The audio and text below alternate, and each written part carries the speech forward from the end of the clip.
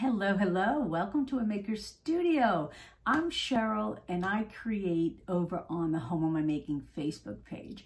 But I'm here today to show you a really cute project. So as you hop on, let me know you're here. Let me know where you're watching from.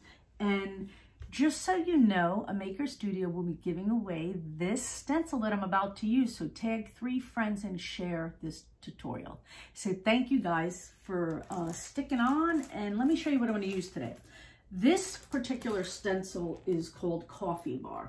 So there's a lot going on, and it's got a bunch of different segments to it. So you got this top piece that says Coffee Bar, help yourself. You got some littler stencils that say freshly brewed, it helps, open 24/7. And then you have some labels, basically coffee, sugar, and tea, which would look great on some jars because you could use our ceramic paint with that. Then you have a rise and grind, no coffee, no worky, who can relate to that? And coffee pairs nicely with silence, who can relate? And then down here you got like a little graphic of some coffee beans. So what I'm going to do is I'm going to take it out of its sleeve. Again, if you are new to the line of Maker Studio stencils, these are a tri-mesh adhesive stencil. Save your backing, save that little piece in there, the little cardboard piece. Because when you are done with your stencil and it's cleaned, you would put it back on its backing and you could store it right back in that sleeve, even after you've cut them. This way it keeps it all organized, keeps it flat, which is important for the care of your stencil, and it makes a good case for it.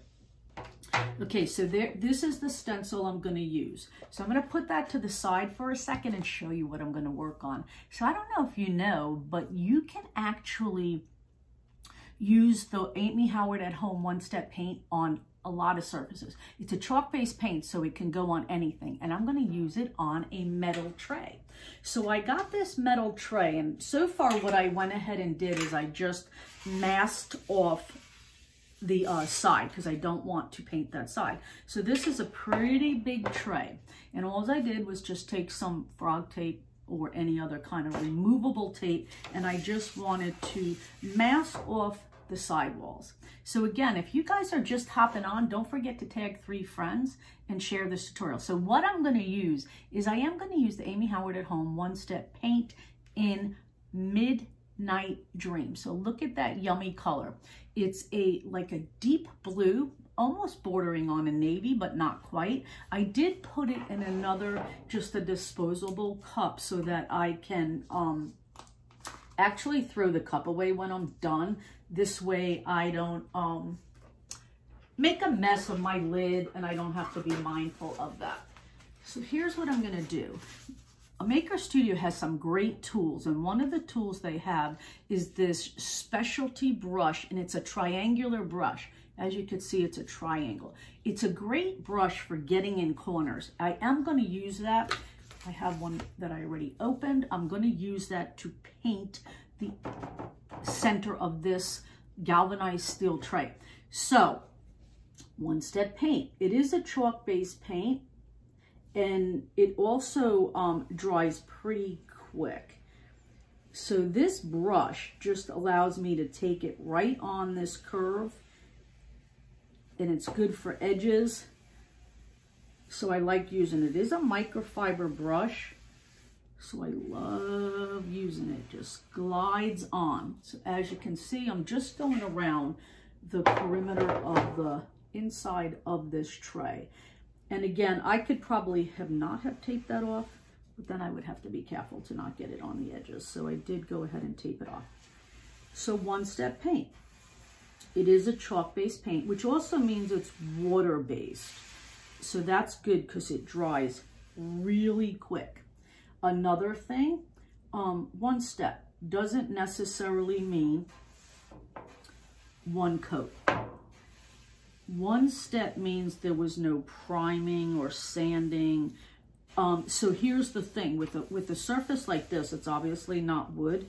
You would just want to remove any kind of surfactants that would be on there, like if it had any dust or anything on there before you were to get to this step, and your paint would definitely adhere to it. Now, wood is what they mean by no sanding and priming and stripping.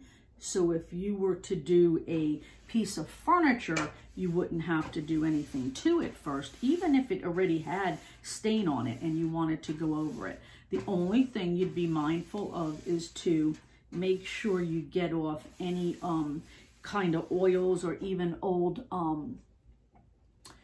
like liquid pledge and stuff. And we do have a product that's a furniture cleaner, and you would just apply that before you did any surface. Something like this, I just went over it with a damp rag and made sure it was dry and didn't have any dust or anything in it, and it'll adhere. So I am going to hit it with a heat gun, and the only reason why I'm doing that is to speed up the process of drying, because I am going to need 2 coats. As you can see, it's a little bit shaded, and that's okay. I'd rather go 2 coats of thin than to try to get it done in 1 coat. So again, if you just hopped on, I'm Cheryl from over at the Home of My Making Facebook page. I'm here to show you a really cute project. I started with a galvanized steel tray. I masked it out with some removable tape. And now I'm just painting the inside of it with the one-step paint in the Amy Howard at Home brand in Midnight Dreams. It's such a, I love the color. I happen to have blue accents in my house, so this is gonna look great. So I'm gonna hit it again with another coat of paint. And again, this brush is doing the trick.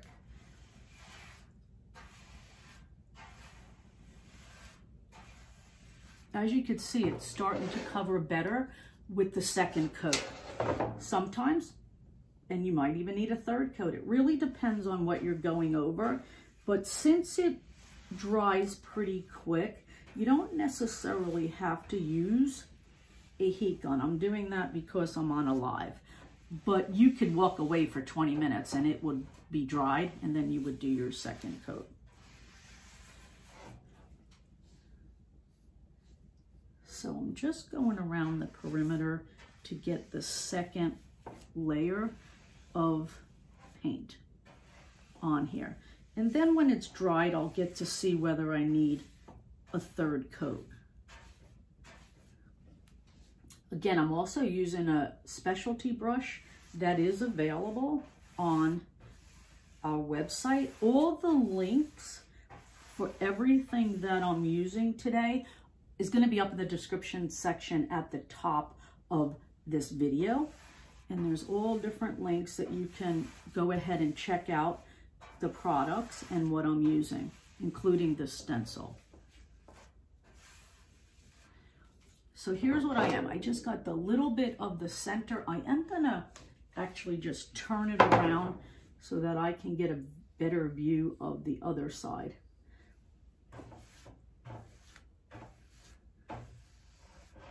It's a little overcast today, so that there's a glare in my room with the ring lights. Just want to make sure that I can get it totally covered. And again, if I see any spots, I can always go back over it. So this is the 2nd coat. Like I said, this brush is definitely doing the trick, and it's great on the corners.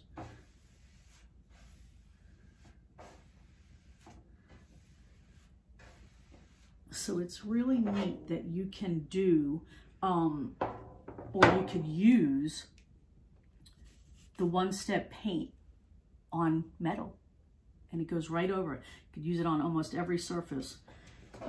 Okay, that's what I have so far. Again, I'm gonna hit it with the heat gun. You would just go ahead and walk away for 20 minutes in between coats, no matter what you're doing it on. But for me, because I'm on a live, I just want to get it dried so I can continue on to the next part of the product. Don't keep your heat gun too close if you are going to use a blow dryer or a heat gun. And again, I prefer a couple of thin coats than to try to get it covered in 1 coat.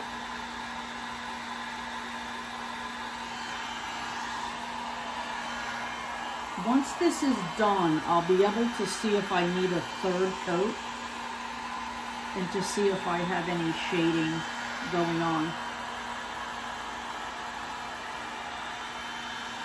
Again, if you just hopped on, I'm Cheryl from Home My Making. I do a lot of projects with the Maker Studio products over on my page. And if you're just hopping on, don't forget to tag 3 friends and share this video. So you would tag them down in the comment section and then share the video. And Amy Howard will be giving away this particular stencil that I'm using. Okay. I do see that I need a little bit more coverage. So I am going to do it a third time.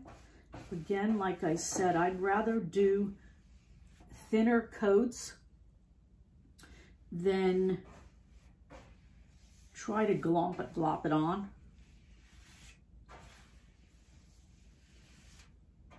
And this angle of this brush just does such a great job coming around this edge. That triangle shape is really doing all the work. I'm going to move it as I'm doing it because then I could see it better.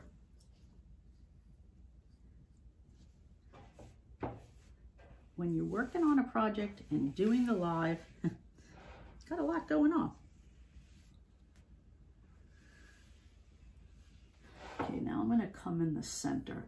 Again, if you're just hopped on, I'm using the Midnight Dreams One Step Paint in the Amy Howard at Home brand.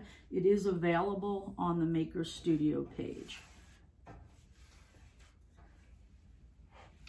And again, all the links are going to be up in the description of this video. So when you get off, just go to this particular video and look at this description, and all the links for the products are up there. There's a lot of different colors of this particular brand of paint. Again, being a chalk-based paint, it dries pretty quick because it is also a water-based paint, but it goes on so many different surfaces, including metal. I think this did the trick. I think this last coat did the trick.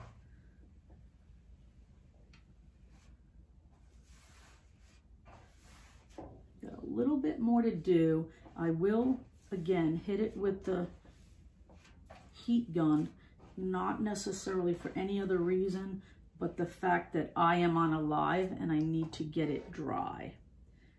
Just checking it out. Let's see if I... Let me look. I think that did the trick. I think that third coat did the trick. I was a little bit more mindful of where I was putting it this time while I was doing it. Again, hitting it with a heat gun, you don't have to do that. You literally can walk away for 20 minutes in between coats and it would be dry. And that's because it's a water-based paint. Just gonna got something in there. There you go.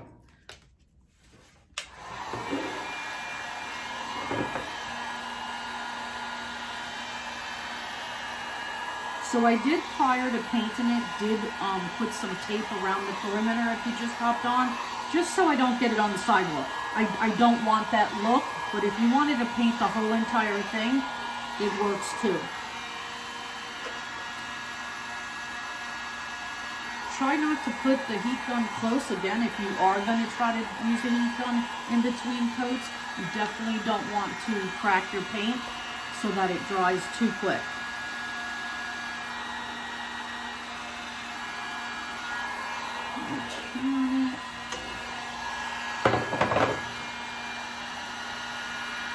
I could see it drying as I'm doing this. I don't know if you could see that on the camera, but I could see what's wet and what's not wet.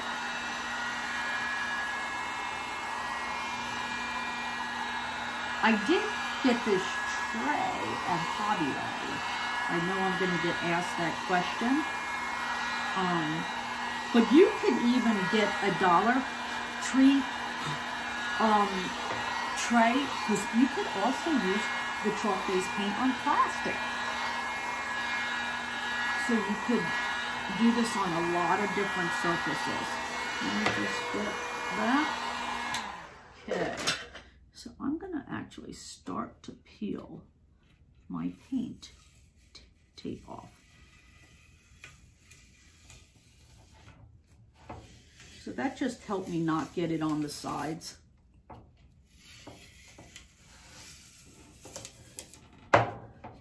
So I did go ahead and do 3 coats, and again, I think 3 thin coats, if that's what was needed, is perfect. Usually a one-step paint doesn't mean 1 coat, it just means 1 step.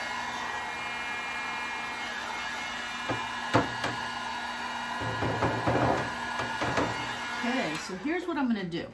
You remember in the beginning I showed you the coffee bar stencil. So I am going to use this part of the stencil. Again, if you're new to a Maker Studio products, this is a tri-mesh adhesive removable stencil. So the adhesion part is, this is attached to this piece right here. Again, save that, because after this is cleaned and dried, you want to put it back on this little sheet and put it back into the sleeve that it originally came from. And that's how you would store your stencil. So I'm just trying to get this a little bit centered in here. Let me just move it over a little bit. This is like the perfect size for in this little tray. Again, you could do this in a wooden tray. I just happen to use a metal tray with sides, and I think it'll make a good tray like to serve coffee in. Or you could actually use it as a decor piece and you know, just flip it sideways under your cabinet or on a shelf for decor. So since this is an adhesive stencil, I'm just trying to get it flush with my surface. Now, the next thing I'm going to do right over this is I'm going to take some gel art ink. It's another permanent product. Gel art ink was actually formulated also for fabric, but you could use it on top of the one-step paint on this particular surface. So it has a lot of uses. This particular color is Well I Declare. Now I like that because it's going to make it pop next to the Midnight Dreams paint. I'm also going to apply it with what we call a squeegee. This one has all different angles. So I'm just going to apply a little bit to the side of it. I prefer the less is more method, meaning I don't want to fill my whole entire stencil with product and try to take it off. I would rather go back and add product than to have to waste it and try to get it off. So what I'm looking for now, I'm actually pushing this through the stencil, and I could see the stencil change color. And I could see the white getting pushed in there. I am being mindful not to go off the stencil and get it onto my surface. So I'm just using some light pressure and making sure that I hit every part of the stencil and the design, because I am going to use this particular stencil in its entirety, this part of it.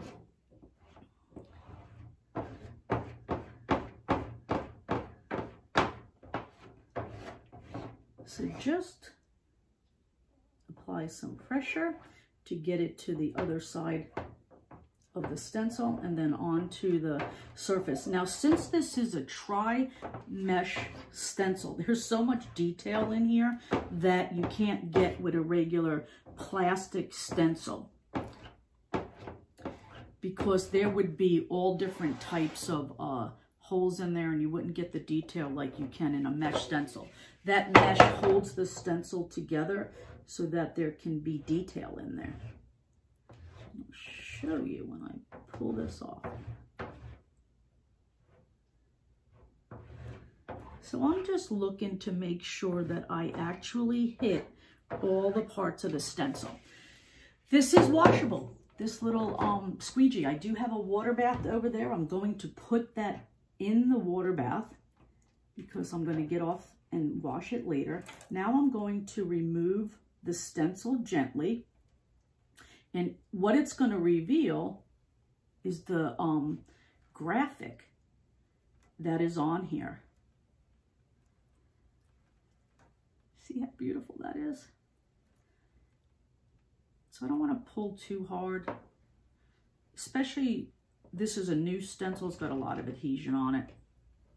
So what I'm going to do when I pull this off, I am going to automatically set this into a water bath. Now, normally you would get up and go rinse this under a sink because you want to remove all that product in there, because if you don't, this mesh where the graphic gets pushed through, the product gets pushed through the graphic, is like a silk screen.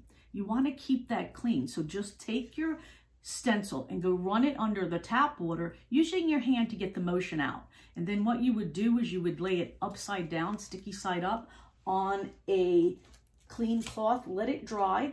You'd put it back onto the piece of paper it came with and put it back in the sleeve. That's the only way that you will keep your stencils looking great and reusable. So I have a water bath over there, and the reason being is I don't want the product to dry while I'm on here. So look at this, look at this. Isn't that the sweetest thing? So all I did was take a metal galvanized tray. I did the insert of it only with the Midnight Dreams one-step paint, and then I took the coffee bar stencil, I took the one part of it, and I put it in here. So this is going to make a nice tray to serve coffee on, use it as a decor piece, and it's a simple project. So don't forget, you could use the one-step paint on a lot of different surfaces, including metal. So what do you guys think? So again, I'm Cheryl from over at the Home of My Making Facebook page, here today on A Maker Studio, showing you this project. So I hope I get a thumbs up about this and how simple it is. So see, I still have the galvanized part and the inside, and I just have the blue in the center. And then the gel art ink in the Well I Declare made the stencil pop. So I hope this inspires you guys. Again, you could use the one-step paint on a lot of different surfaces, including metal. So thank you guys for watching. Have a great day. Don't forget to tag 3 friends and share this tutorial. Thanks, guys.